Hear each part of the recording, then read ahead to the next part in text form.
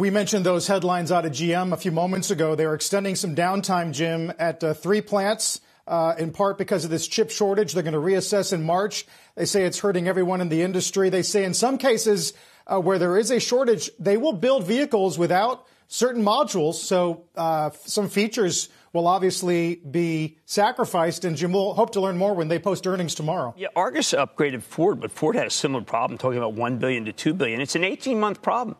The Chinese are hoarding these. There's only a couple companies with the foundry capacity. We decided to outsource our foundries to countries, by the way, who have very close relationships with China.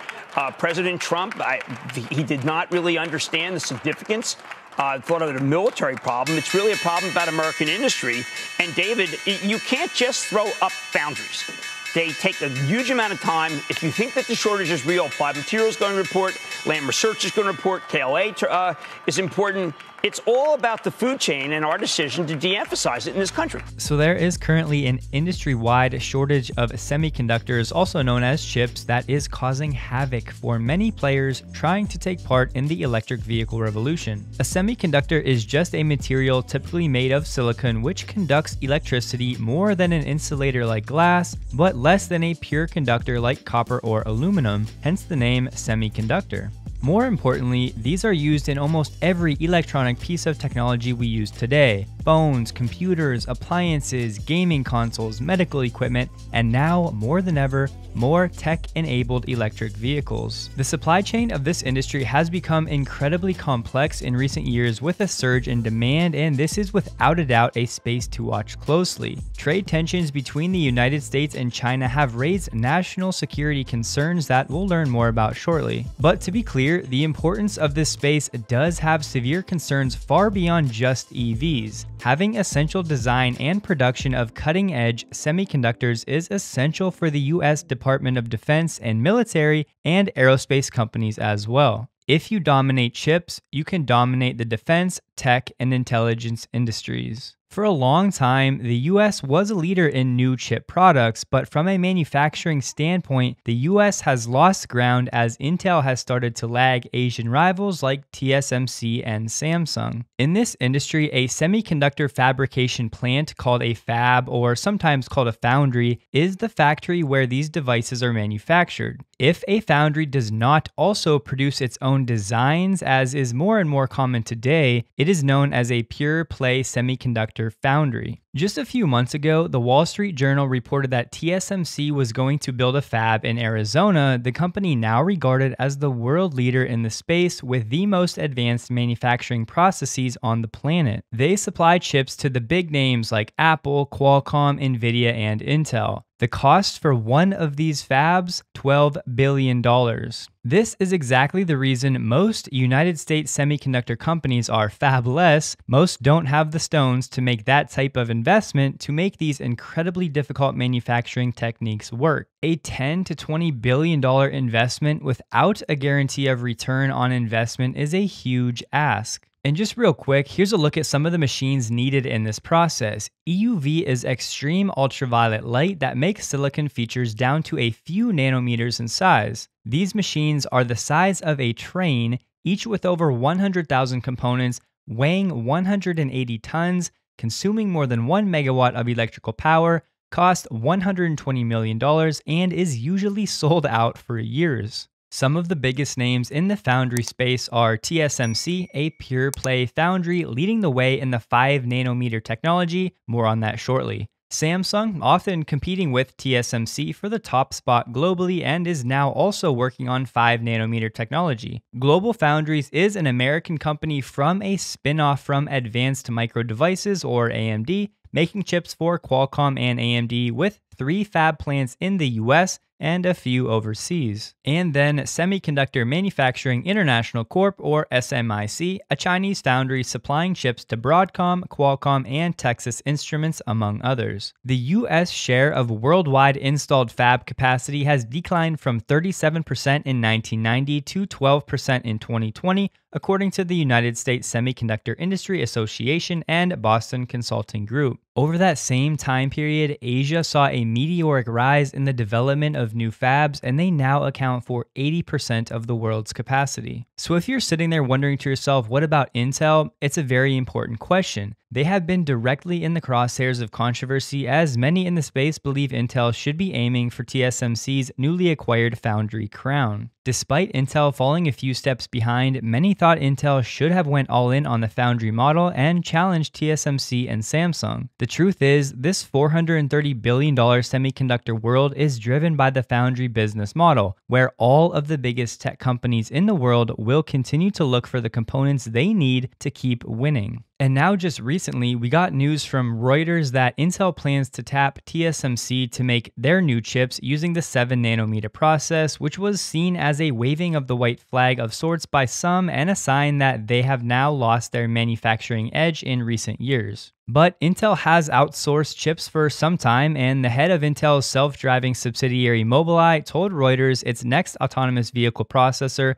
will be made by TSMC on its 7nm process. But back to the supply shortage and the electric vehicle space and how Tesla fits into all of this. Demand for these chips has soared during the pandemic as people bought tech, making stay at home more enjoyable and productive. This has left the auto industry to be hammered as most manufacturers use just-in-time production methodology and they have very complicated supply chains. These chips are used in everything from power steering and brake sensors to entertainment systems and parking cameras. The smarter these cars get, the more chips they use. GM just announced it is shutting 3 plants and slowing production at a 4th due to this shortage, saying it could miss 2021 targets as a result. A Honda plant in the UK was shut down a few days last month due to this chip shortage, and Ford and Volkswagen have also shut plants or cut production while they wait for supplies to pick up. Volkswagen said in December it will make 100,000 fewer cars that quarter as a result of the shortage. Making a semiconductor is one of the most complex manufacturing processes out there, with lead times of up to 26 weeks being the norm in the industry. When these chip makers decide if they should sell to the auto industry or the telecom and server industry, it's an easy choice to go with the server industry because their gross margins are just better, leaving the auto industry in a very tight spot. And there's definitely not enough competition in the semiconductor manufacturing market, as TSMC and Samsung are the only foundries in the world with a working 5nm process. Congress enacted legislation earlier this year calling for federal incentives for domestic chip manufacturing and investments in semiconductor research to meet this growing demand. And there is a lot of finger pointing in the industry, with chip makers saying auto companies' preference to keep inventory low hurt their planning, while the automakers say chip makers are prioritizing consumer electronics because those devices do provide the bulk of their sales and profits. But here we go. Car makers with more software and chip expertise, this should sound familiar, are set to face a much smoother ride, while those whose traditional strengths are bending metal are going to be more prone to supply chain issues. And one quick important point, most automakers don't deal directly with TSMC or Samsung. There are basically middlemen like Robert Bosch and Continental, which in turn deal with auto chip designers like NXP Semiconductors and Infineon Technologies. These European chip makers make some parts in-house, but still outsource most of their production to TSMC. It is a big challenge for these automotive chip designers to get their orders prioritized by foundries because their volume is dwarfed by their consumer electronic peers, and remember this point. We learned at Autonomy Day that Samsung would make Tesla's in-house design chip, Hardware 3.0, in Austin, Texas, and Elon did not expect any problems with supply. At the same time, he also mentioned Tesla was already working on the next generation of the chip that would be 3 times better than the current chip at the time. Hardware 3.0 runs on Samsung's 14nm process, and a big misconception by a lot of people is that because Tesla designed their own chip in-house, that this also means they are manufacturing it as well. This is not the case, as we should all understand clearly by now. And it's not just a matter of, oh, Tesla should just start manufacturing their own chips. Negative. For all of the massive costs and risks associated, Tesla would barely have enough cash for one full foundry. But then over the summer last year, we got news that Tesla was working on hardware 4.0 with TSMC that was going to hit mass production in Q4 of this year. Rather than diving into the details, just know this chip space is all about faster, smaller, and more efficient. This chip with TSMC was rumored to be moving to a 7nm process from the previous 14 with Samsung. Now, chips are made using billions of tiny transistors, which are electrical gates that switch on and off to perform calculations. They take power to do this, and the smaller the transistor, the less power is required. 7 nanometers and 14 nanometers are just measurements of the size of these transistors. Smaller transistors are more power efficient and they can do more calculations without getting too hot, which is a common issue. Smaller transistors can also reduce costs and increase density at the same sizes, and this means more cores per chip. 7 nanometers is effectively twice as dense as the previous 14, but it's important to note that this does not mean a 7 nanometer process will be twice as fast. Performance doesn't scale exactly with the transistor size, and at such small scales, these numbers are not as precise anymore. But back to Tesla. In another turn of events, we got news Tesla was partnering with Samsung again on a new 5 nanometer chip for full self-driving, according to a report out of Korea. The report said the Samsung Electronics Foundry division is currently conducting research and development on 5 nanometer class system semiconductors to be mounted on Tesla autonomous vehicles. The 5 nanometer semiconductor applied with the extreme ultraviolet or EUV process is a high-tech product that only a small number of companies such as Samsung Electronics and TSMC can produce worldwide. And then just over 2 weeks ago, we got news Samsung might be building a $10 to $17 billion foundry in Austin, Texas, expanding their current operations. The new plant wouldn't be ready to begin operations at scale until 2024. And the foundry can only operate with those giant machines from ASML, which they have their own production bottlenecks that limit companies like TSMC and Samsung from actually expanding.